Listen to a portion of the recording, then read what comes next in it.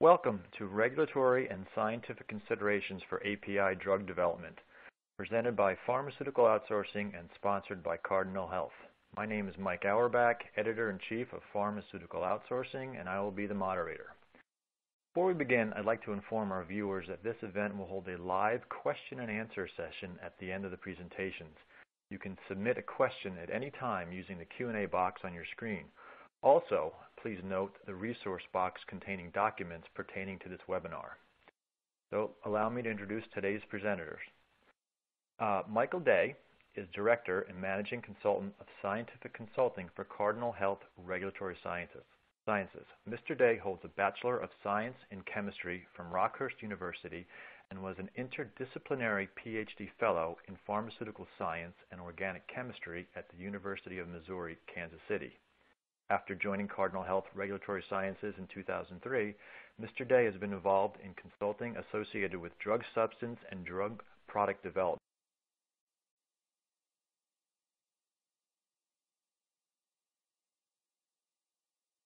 as well as regulatory affairs. He has directed the preparation of regulatory submissions, including drug master files, investigational new drug applications, and abbreviated new drug applications. In his current position at Cardinal Health Regulatory Sciences, Mr. Day is responsible for managerial, business, and technical aspects of a chemistry, manufacturing, and controls group. Our other presenter is Brian Cudney. Brian is Director and Executive Consultant for Cardinal Health Regulatory Sciences. Mr. Cudney provides strategic development and regulatory consulting services to a variety of drug and biological product manufacturers. He has more than 15 years of experience in regulatory affairs, drug development, and analytical development, which has been gained from past positions with Bayer, Achillion, and KV Pharmaceuticals. Mr. Cudney has experience with developing API manufacturing processes and formulation development of traditional immediate release and controlled release dosage forms, as well as many other novel dosage forms. He is also experienced with analytical method development and validation, and is a certified Six Sigma Black Belt.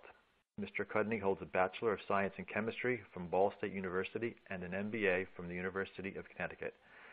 Please welcome Mr. Day and Mr. Cudney.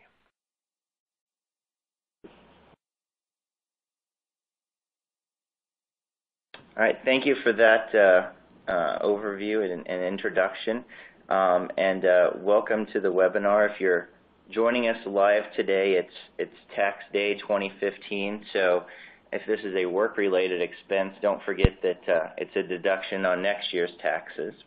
If you're joining in a rebroadcast and you haven't filed your taxes, you're either too late or hopefully you're filing an extension. So let's start out with our objectives now. Our main objective is to walk you through the process from discovery of a molecular entity that may have some efficacy for a human disease towards the approval of that new drug. And specifically, we're going to focus on the active pharmaceutical ingredient or the drug substance portion of this development process. We will look at the API requirements for the marketing applications, specifically for the U.S. primarily. We will look at consideration for use of a drug master file for your active pharmaceutical ingredient, considerations for manufacturing of your active pharmaceutical ingredient at a contract manufacturing organization, some considerations for your active pharmaceutical ingredient from that's manufactured from biologic sources, an overview of post-approval requirements after your drug has been approved by the FDA, and a recap of some of these major points, and then followed by about a 15-minute question and answer session. Before we get started, we have a slide that shows some of the common abbreviations that will be used throughout the presentation. I won't go through each one of these individually, but you'll be able to refer back to these if you've downloaded the presentation. The primary abbreviation will be API, active pharmaceutical ingredient, and I will use that interchangeably sometimes with the term drug substance. So for the purpose of this talk, those will be one and the same. The active pharmaceutical ingredient, for our purposes today, is the central ingredient in a drug product that causes a direct effect on a disease or diagnosis or the prevention, treatment, or cure of a disease.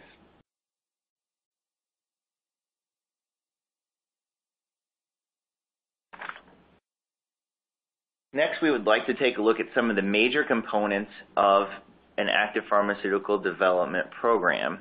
And before we dive into that, we want to take a look at an overview of the drug development process itself. The slide in front of you shows an outline of the drug development process from discovery all the way through approval.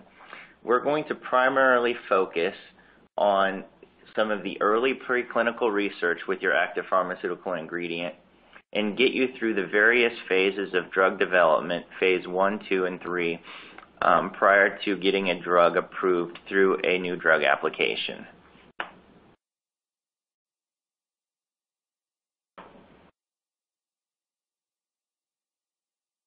In order to move your API through the steps in order to receive approval, we need to have a solid API development plan. And this plan needs to come into fruition early on in the process. And we're going to be talking about the various steps involved to ensuring that you have an adequate supply of your API throughout your drug development process. So this API development plan consists of selecting your resources, which includes some of these suppliers, which may be a contract manufacturing organization, as we've previously mentioned. We'll talk about the drug substance development itself, optimization of its synthesis, and understanding of some of the impurities that are inherent in API synthesis and how we need to handle them. And some of the key technical aspects of understanding of our molecule, of our drug substance that we need to have in order to prepare a submission that will be acceptable from a regulatory perspective. So we'll need to understand the structure and characterization of our compound, its physiochemical properties.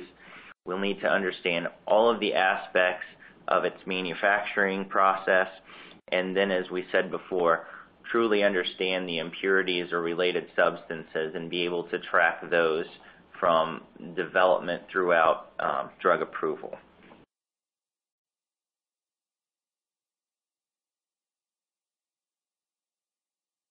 The question that we get asked the most with regards to API development is typically, what's the most critical aspect of API development?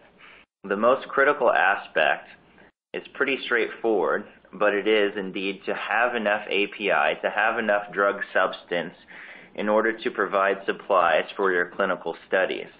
If you don't have your API, you don't have clinical trial material, so you can't have your clinical studies. As a drug is being developed, you'll need to have a resource of this API for many different aspects of the development, including the non-clinical studies, the animal studies, where you're studying the absorption, distribution, metabolism, and excretion of the drug in animals. In the clinical studies, once you finally receive approval to pursue an IND and pursue a phase 1 study, we need to make sure we have an adequate supply of this API in order to provide enough for those clinical supplies. So all of that needs to be thought out ahead of time and carefully choreographed with the clinical colleagues and some of the non-clinical colleagues that you, as a potential CMC representative to this project, would be working on. In some cases, areas come up where additional API is needed, such as if there's an extension to a clinical study, such as an extra arm added to that clinical study, or in many cases, a new toxicology study needs to be implemented. As we mentioned before, it's important that we're tracking our impurities throughout this API development, and if a manufacturing process is optimized or a synthesis is optimized or changed and a different new impurity occurs, we may need to do additional toxicology studies to bridge the earlier studies that we did before to the current status of our API and its current impurity profile.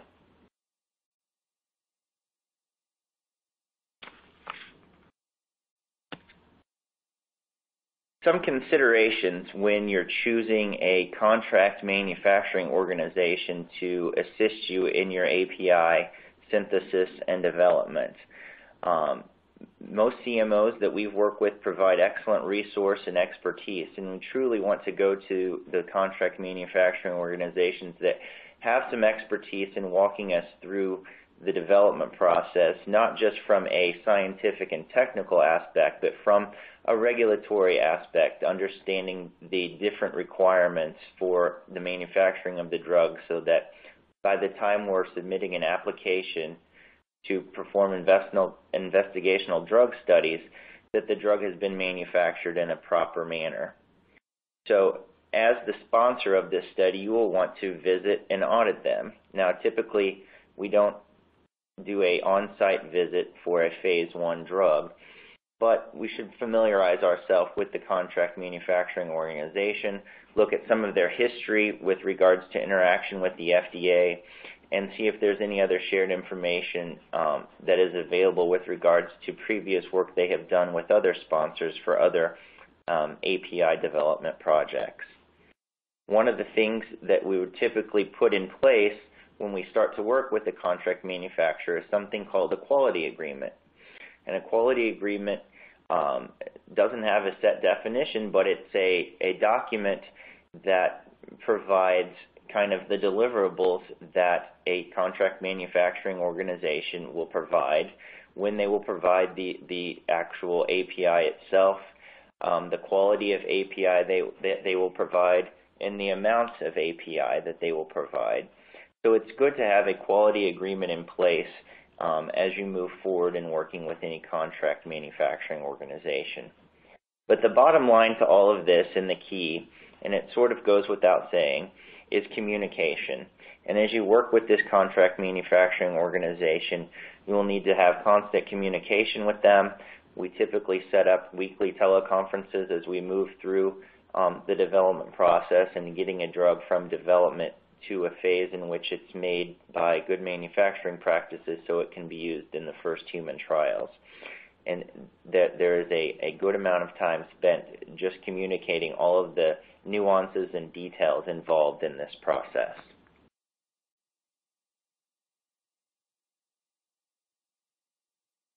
Now I'd like to take you through the developmental steps to get us from discovery of our drug to a new approved drug approved by FDA.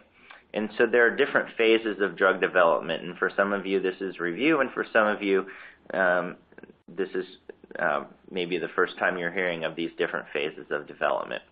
So the first phase of development for our active pharmaceutical ingredient is called phase 0. Phase 0 is before the drug is being put into any humans. So this involves the drug discovery portion of your research and development, where you're searching for this lead molecular entity.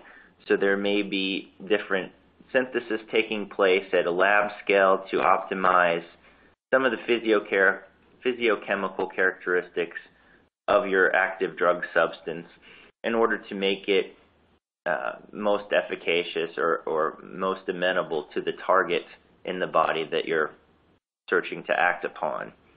Also, during phase 0, we have non-clinical drug development. This is for the purposes of API, we're going to be now manufacturing our drug substance in order to supply the animal toxicology studies.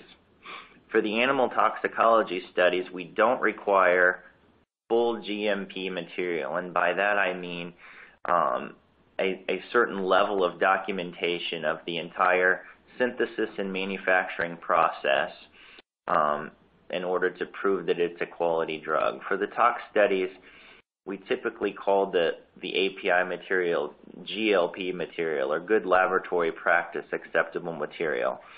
It's still manufactured according to written instructions and preferably in controlled laboratory notebooks. but we're not talking about full-blown batch records and some of the other systems that will be in place for the manufacture of a GMP API, if you will. So for the purposes of the phase 0 API supplies, we're providing our drug in order to assess the safety in animals and determine the toxicity of our drug in order to set some sort of a recommended dose for our phase 1 protocol when we start to go into humans.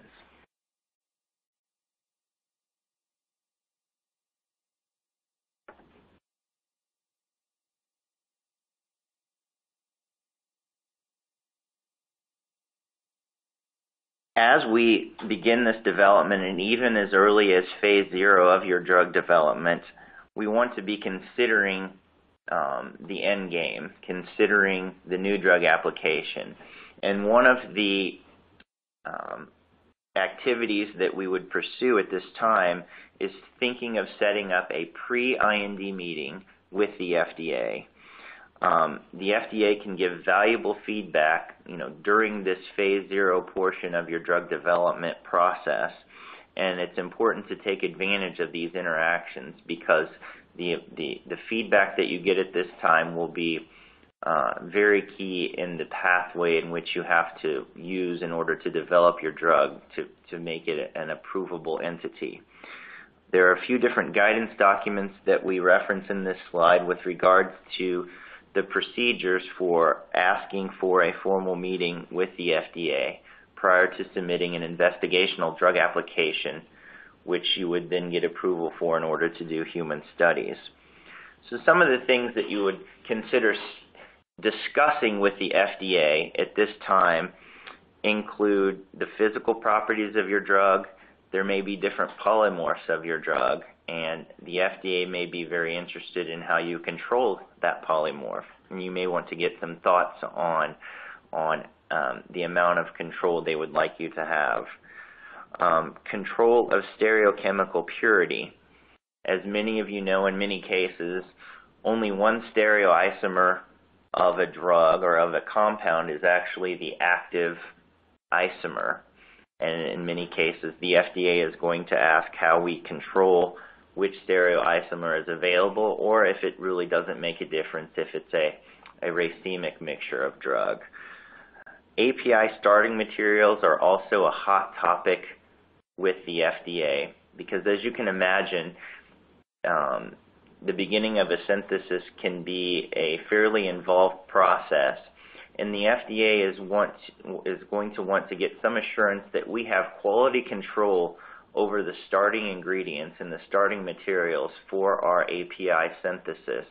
And so there's typically a little bit of a back and forth discussion over how far back in the synthetic process we need to have control over our starting materials and what would be the designated, if you will, GMP starting materials, the materials that need to have all of the documentation involved from a ICH-Q7A, good manufacturing practice perspective. And finally, and most importantly, always keep in the back of your mind that there's always going to be changes with regards to your drug development process, and the FDA fully expects that. Where you start at phase 0 and where you end up in approval may be two completely different things, different synthetic routes, and part of the drug development process is building a system that has flexibility in it. But it's important to communicate these changes to the FDA so that we're not caught by any surprises at the end.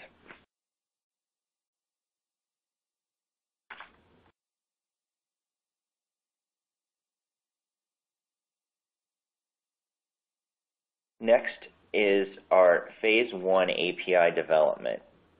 So now we are developing API that is going to be put into humans, and so there are certain additional details that are involved in the manufacture of this phase 1 API.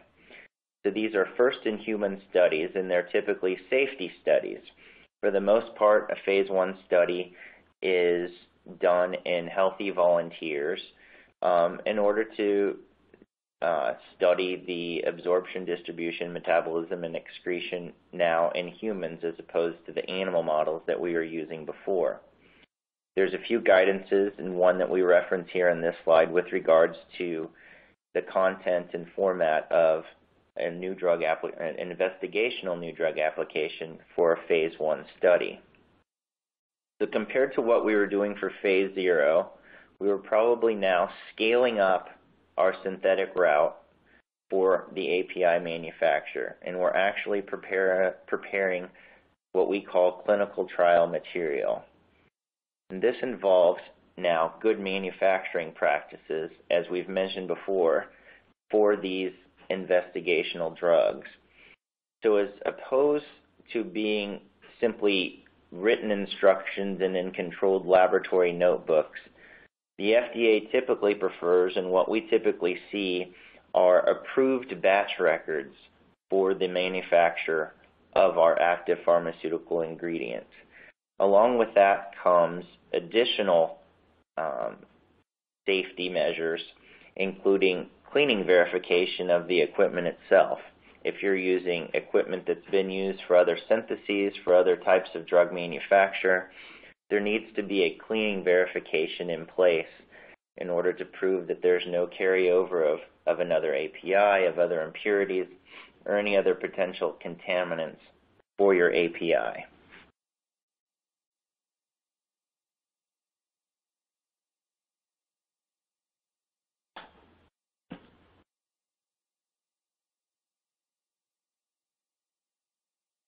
As we continue in phase 1 and we continue the development activities, we're going to do some initial process development. And in that process development, as we mentioned, we're going to begin to scale up our manufacturing process. So this is where you will start your QBD, quality by design activities. At this point, you should have enough information to put down a good quality target product profile, at least in a draft form, and begin to assess your risk of your process, of your molecule, to being able to achieve that quality target profile. You should also be able to look and begin to put a design space down for your process to determine what variables and how you want to adjust the variables to best optimize your process. We'll continue to assess the physiochemical properties of our active pharmaceutical ingredient, potentially do a little bit more structure elucidation, additional analytical identification studies to fully characterize our active pharmaceutical ingredient. At phase 1, we will be doing initial audits of our suppliers and the contract facilities that we'll be working with, and we'll begin to importantly develop our analytical methods that we'll be using to analyze our drug substance. The analytical methods process is an evaluation of the drug from a stability indicating viewpoint. We want to understand how our drug is going to behave over time, if it's going to degrade, if there's going to be impurities. So we need to begin to develop methods in order to assess that. And typically the main method used involves HPLC methodologies. An HPLC methodology will allow us to look at our drug and its potential impurities and come up with an impurity profile. And this is pretty critical at this phase of development. We don't necessarily need to identify by full characterization all of the impurities that are present in our API, but we do need to begin to track them. And one way that you can track them is on an HPLC, their relative retention time to the drug substance of interest. And so we want to start to draw some parallels to ensure that the impurities that we see or the related substances that we see as we manufacture our drug substance are consistent, that it's not a different set of impurities that happen after each synthesis or each manufacturing run. And so we start to track these things at this time, and that's very critical. one of the reasons why this is critical is that, as we mentioned before, there's some toxicology studies, some animal studies that will be performed fairly early on in our process. And although that's not GMP material, we want to be able to draw a parallel to the studies that we're doing in humans to the earlier studies that were done in animals. If there's a completely different impurity profile, we may have to go back and redo some of those earlier tox studies. And then as you can draw the conclusions, as we move from phase 1 to phase 2 to phase 3, if the impurity profile changes, we may need to go back and add arms or add an extension to some of the earlier studies in order to show that we're studying the exact same entity. The other items that are begun at this point are development reports that are typically written by your contract manufacturing organization. These development reports outline the steps used in the optimization of your manufacturing process. And these reports are going to be critical when you go to submit your first IND and when you finally go to submit your new drug application. The FDA likes to have a nice story, if you will, as far as why you made the choices you made along your development path. And finally, with regards to phase 1, we'll begin the stability studies of our clinical batches. Now, for any drug that's being registered with the FDA, we will do stability studies, and these stability studies are done under ICH conditions. And typical ICH conditions are kind of a room temperature study of the drug at 25 degrees C and 60% relative humidity, and some accelerated stability studies where we look at the drug under higher temperatures and higher humidity levels. We need to assess the stability of our drug over time in order to, in the end, estimate a shelf life for the drug. For the purposes of a clinical study, we need to commit to the FDA that we're going to put this drug on stability for at least the length of the time of the clinical study, so that we know if anything arises from degradation of the drug over time, we're able to closely monitor that from a safety perspective. So typically at the time of an investigational new drug application, we like to have at least 1 month of stability data on our clinical product. That's not absolutely a necessity, but it's a good standard practice. So that represents the end of the phase 1 development. Now we'll move on to the phase 2 development of your drug. Phase 2 is truly simply an extension of phase 1 development. In this case, instead of using typically healthy volunteers, we'll use volunteers that have the disease state of interest in order to start to get some information on the efficacy of our drugs in humans. So with regards to what we need to do with our API, there are simple step-ups in the level of GMP and quality control that will be involved here, but it really won't be all that different from phase 1 to phase 2. So as we mentioned before, the synthesis of your API will need to be under good manufacturing practice control. The level of documentation will be important, and we'll need to be able to trace the various steps in manufacturing process that we've outlined to make our drug. The manufacturing instructions for our drug will be made up in an approved batch record that is reviewed by you, the sponsor, and that's signed off on by the sponsor and then by the manufacturing organization that's helping you to synthesize and manufacture your drug. Formal certificates of analysis of the drug will be issued at phase 2 for your API. The certificate of analysis will include the results of the analytical testing that you've determined are important and able to determine the characteristics and the safety of your drug.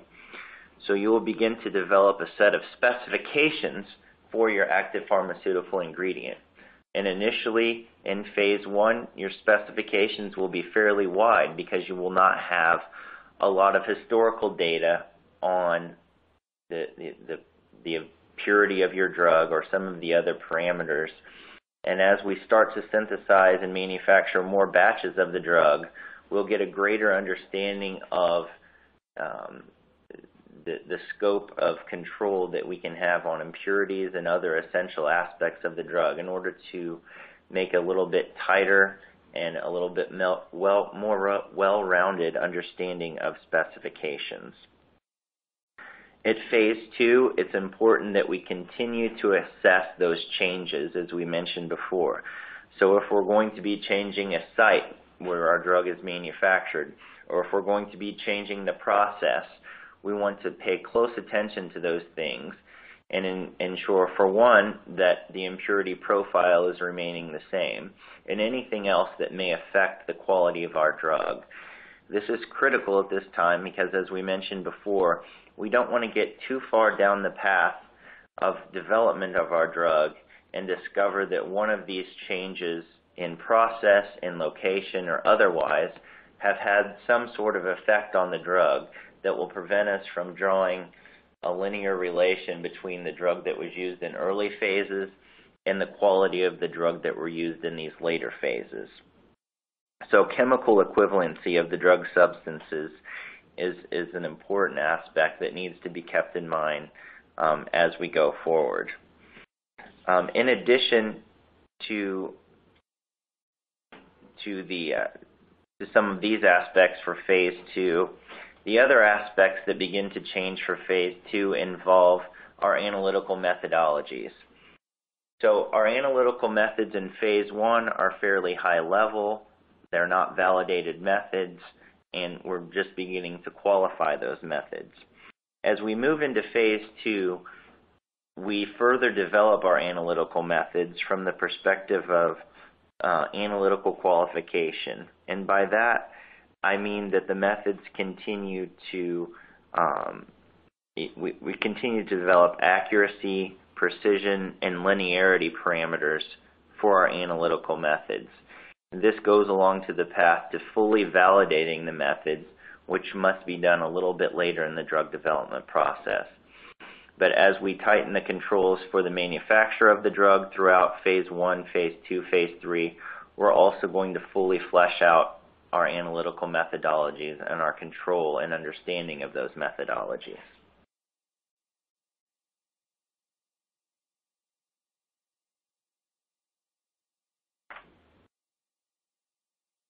So for the development activities, at this point you should be fairly confident in what your phase 3 process is going to be. And part of that from a QBD aspect is having the assessment of your critical process parameters and knowing how they impact your drug substance quality. You will need to refine your design space to make sure that you're keeping your critical attributes within the appropriate ranges. And you should have the start of your risk mitigation plan, whether you can actively control the risks, whether you are going to accept the risks with your development, and what you will do to make sure that you're monitoring that and taking care of it appropriately.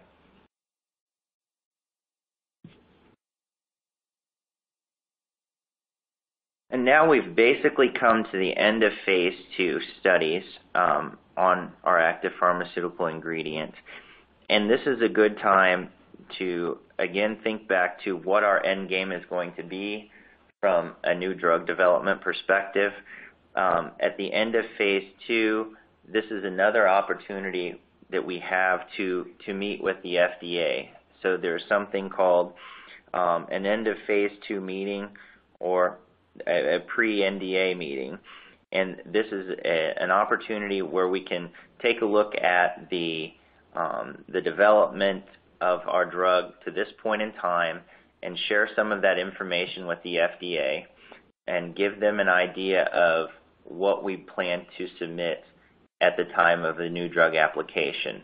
This is a very valuable meeting where we can get some feedback from the FDA on what we've done and what we plan to do so that we're poised for an approval by the time we're submitting a new drug application.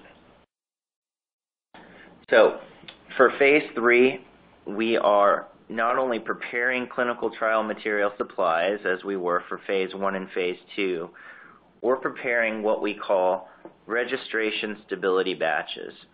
And as we move towards a new drug application, we need to have 3 batches made of our drug that we put on registration stability studies. And the registration stability studies have certain parameters as far as the size. 2 of the batches need to be of a commercial size. 1 of the batch can be 1/10 of the size of your commercial. But these are the critical batches that get put on stability for our official registration stability for the new drug application. So in this case, these critical batches will have complete and full good manufacturing controls according to ICH Q7A. Again, as in phase 1 and 2, the manufacturing instructions will be done in an approved batch record and in a formal format that's approved by both the sponsor and by the manufacturing site. Again, the cleaning verification is critical to have at this point if you're using equipment that is not dedicated to only your active or only your drug substance. You're going to want to carefully assess any changes at this time, any changes in manufacturing site or manufacturing process, because we're getting extremely close to the end of our development and getting close to basically locking down what our presentation is going to be to the FDA for a new drug application.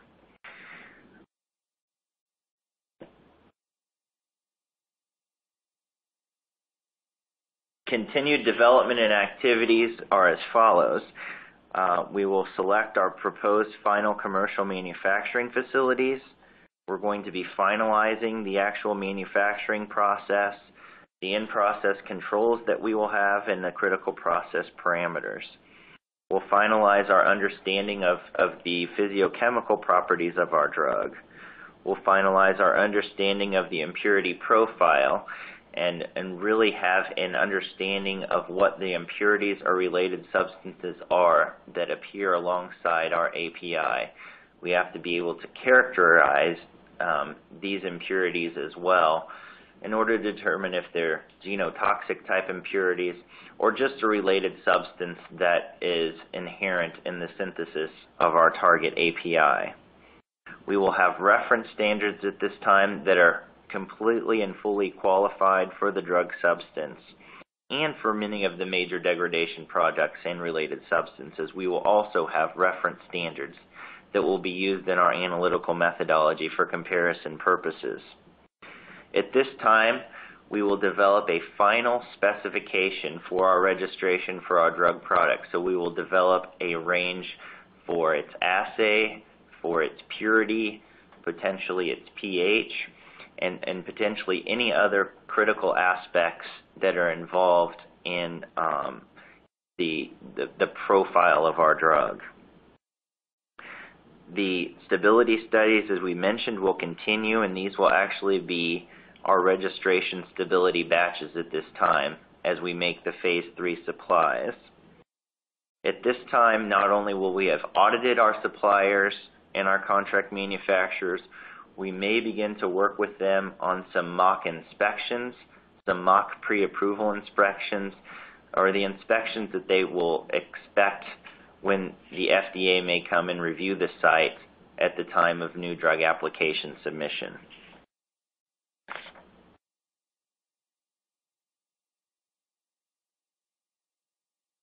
Our ultimate goal is a marketed product in this case. And as we've mentioned all along, we're kind of reverse engineering our drug substance based on the quality target product profile that we mentioned before. We know early on in the process what our target profile will be, and all of the steps of development that we've been doing up until now have been to assure that we meet that quality target profile at the end of our development process. So at the time we are ready to submit this information to the FDA, we'll have a complete understanding of our API, and we'll provide this in one of two different mechanisms to the Food and Drug Administration. One of the mechanisms is to provide it in the drug substance section of a new drug application, and the other is to provide it in a drug master file, which is called a Type 2 drug master file that's specific for API.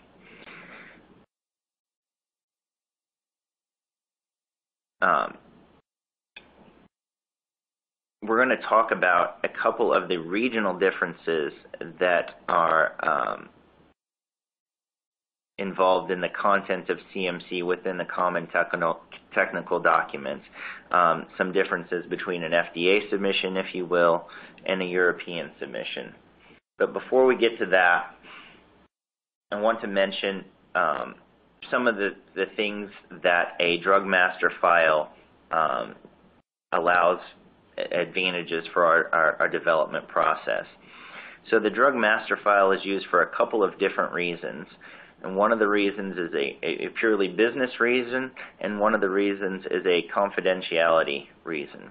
From a confidentiality perspective, the information we put in a drug master file gives us clear ownership of the manufacturer of our API if we want to ensure that we own that synthetic route information. It also gives us the flexibility to, at some point, license our API to others who may want to put it in a drug product under a different form, but we want to maintain the confidentiality of how we make our drug substance itself and the manufacturing processes involved. From a business perspective, this allows us to be the responsible regulatory submission holder of the file, and we can have multiple applications referencing our DMF. So again, controlling the understanding of the manufacturing process and potentially licensing it to others for business purposes.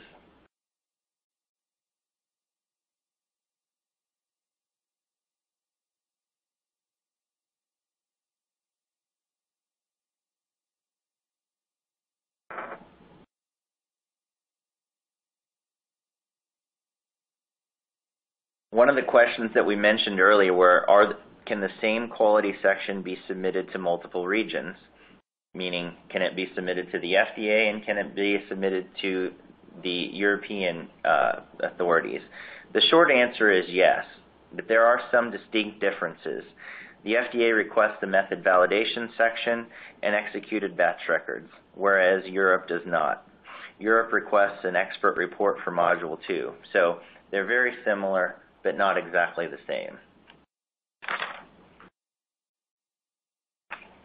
We are going to basically just move through the next few slides in order for time purposes, but these slides show where in a common technical document we would put the information that we've developed throughout our API manufacturing process and where that belongs in our submission to the FDA. So I'm just going to quickly move through these and not talk through them right now, but they will be there for reference later to show exactly where in a common technical document, where in an IND application, the information we prepared will end up living.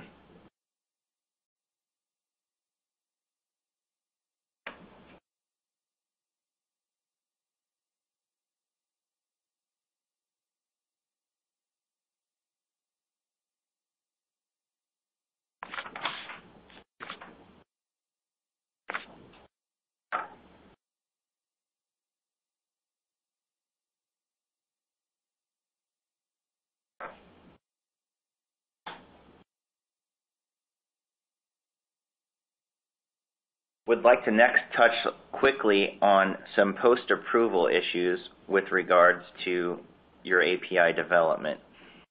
So after submission of your new drug application, there are basically different areas in which we can make changes to the manufacturing process or other aspects of the API development that we've submitted in a new drug application. These changes are characterized according to the extent of change involved, and they'll be categorized according to major changes, minor changes, or moderate changes.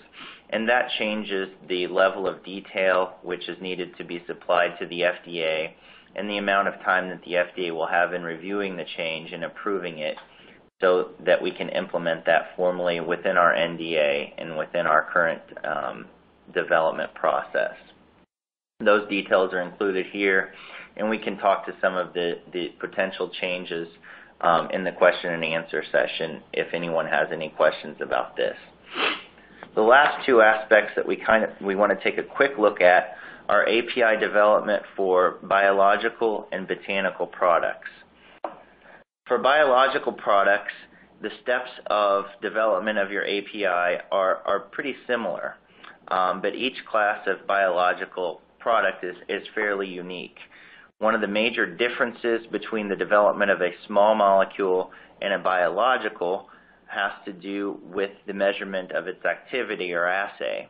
Whereas with a small molecule, you're going to be measuring basically how much material is present.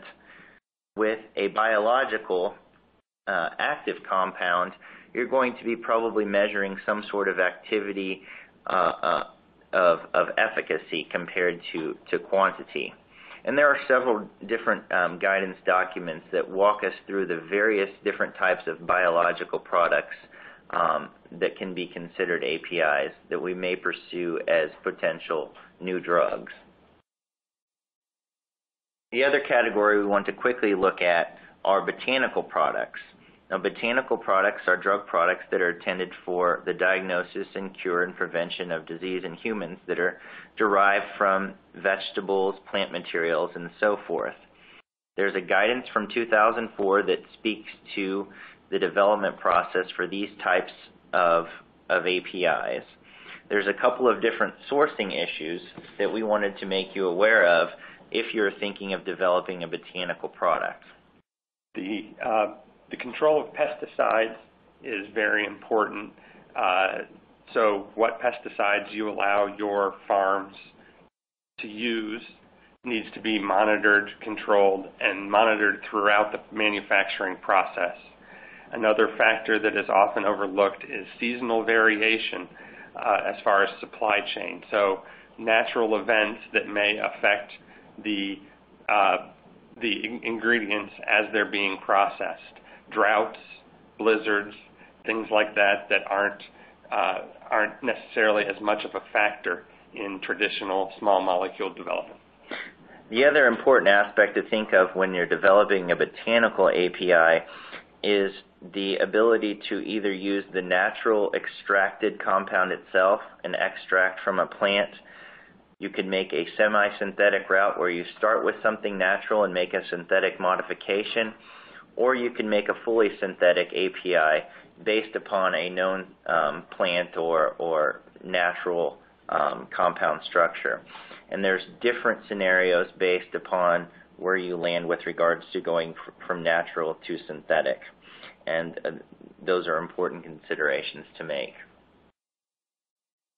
We've basically walked you through the entire process from the discovery of your compound, of your API, through the early phase studies where you're studying your compound in animals, through study in humans, and through hopefully to new drug application and approval of the drug in order to commercialize it. I'm going to end this part of the discussion now so we can have a little bit of time for the question and answer session. I thank you for your time on this and your attention, and I look forward to answering any questions that may be out there for us.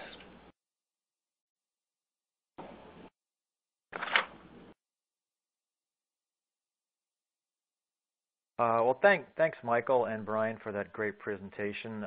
Let's start with our question and answer portion of the webinar. And again, if you have any questions, just type them in the Ask a Question box, and we'll get to as many as we can. So let's take a look at our first question here. And the question is, do registration batches have to be Phase 3 validated, or can they be Phase 2 CGMP? So the answer to that is that your batches throughout your process need to follow CGMP requirements. You, throughout your process, are gaining a better understanding of your process variables, and your validation does not need to occur until prior to commercial and highly recommended prior to the drug product validation.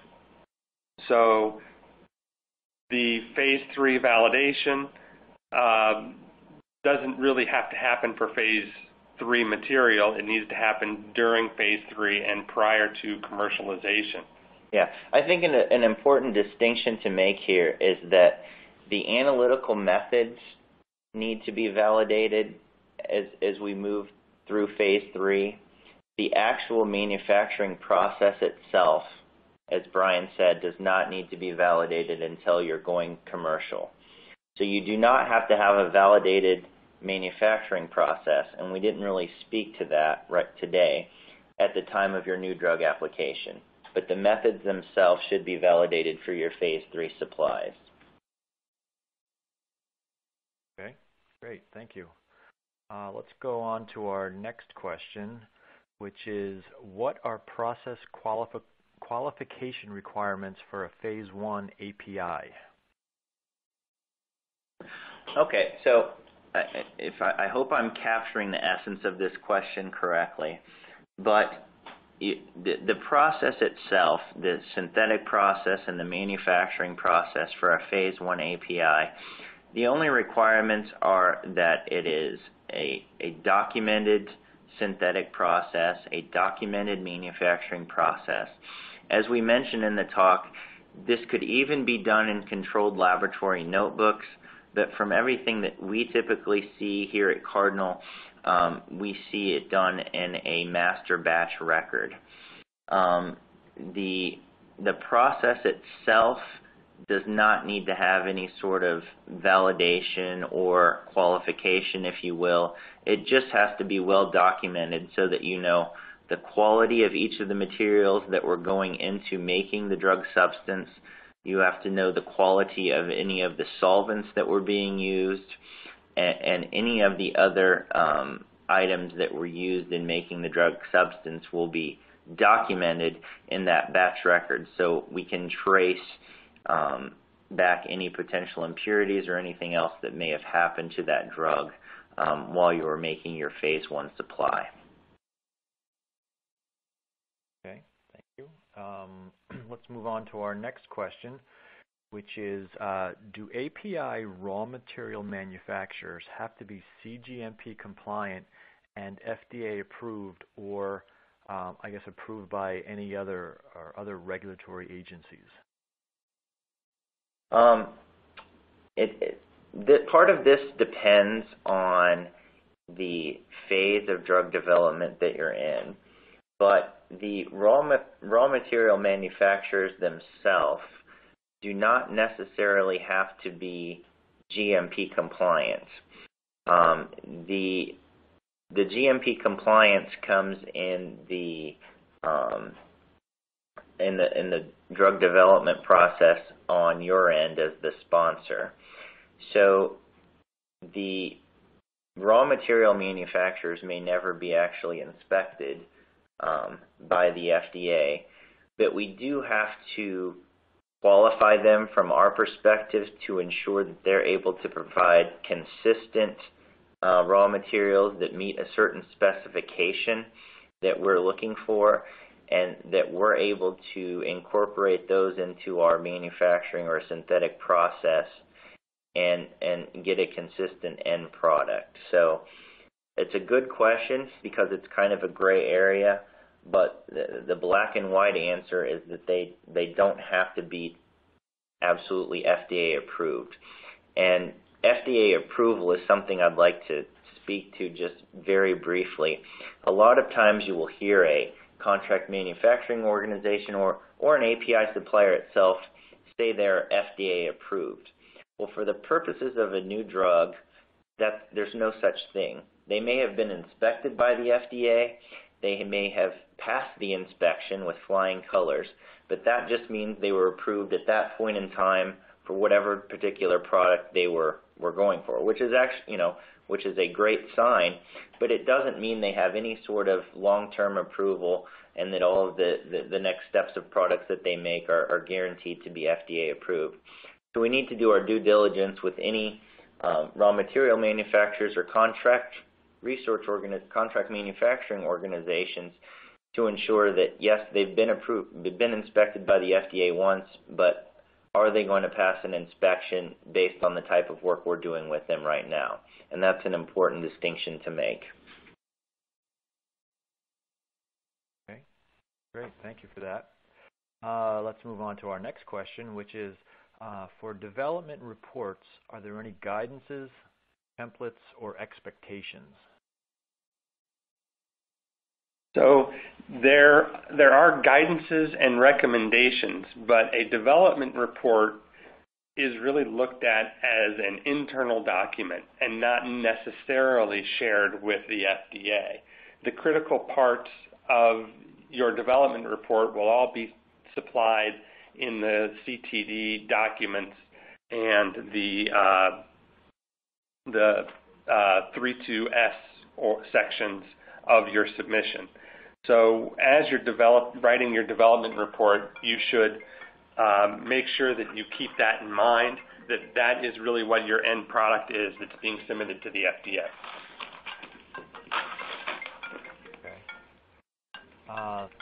Let's move on to the next question, which is, should analytical methods be validated before testing APIs? I can take that one. The answer is not necessarily. And as we said before, this is an iterative process. So at phase 1, you definitely do not need to have validated analytical methods.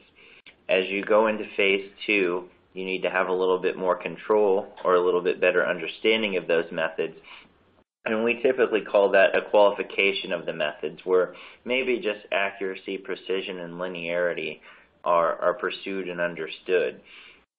As we move to phase 3 studies and then right before we submit a new drug application, the analytical methods absolutely have to be validated in order to prove that they are stability indicating and that we can actually see any impurities or any other sort of thing that may occur within the API over time. Great.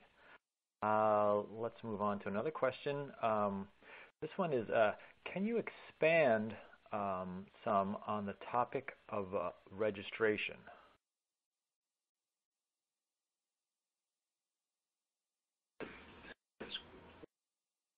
Okay, I'm taking a look at the question. So the particular question is talking about the registration stability batches and the size of the stability batches, I believe, registration versus commercial scale. So registration batches, there must be 3 of them that we know, and 2 of the 3 must be at commercial scale. Now, commercial scale is going to be determined by the need for this drug, first of all, and it will be determined by the type of equipment that you're manufacturing on and its size. And so there's going to be a little bit of discussion with the FDA on defining what your commercial scale is. And there's lots of different things that go into that, along with potential market share and so forth, depending on what type of drug you're making. But that 3rd batch only needs to be 1/10 commercial size. But it needs to be done and manufactured in a manner that is completely representative of what you're going to do from a commercial perspective. So same process, same solvents, same synthetic route, and so forth. But the registration stability batches are kind of a an end goal to any drug development process, which we're always working towards making those 3 batches, and that we know that those are going to be the batches that the FDA most closely scrutinizes the stability information in order to determine a shelf life for our drug and if the drug itself is stable over time. And so it's a very critical part of the API development program in getting to that point of registration batch. Thank you. Well, unfortunately, that's all the time we have for our Q&A session. Any questions that were not able to be answered here live will be answered by our presenters via email. We'd like to thank Mr. Michael Day and Mr. Brian Cudney for sharing their knowledge with us, and also offer a special thank you to Cardinal Health for sponsoring today's event. Please keep a lookout for an email containing a link to view this webinar on demand. Thank you from all of us today.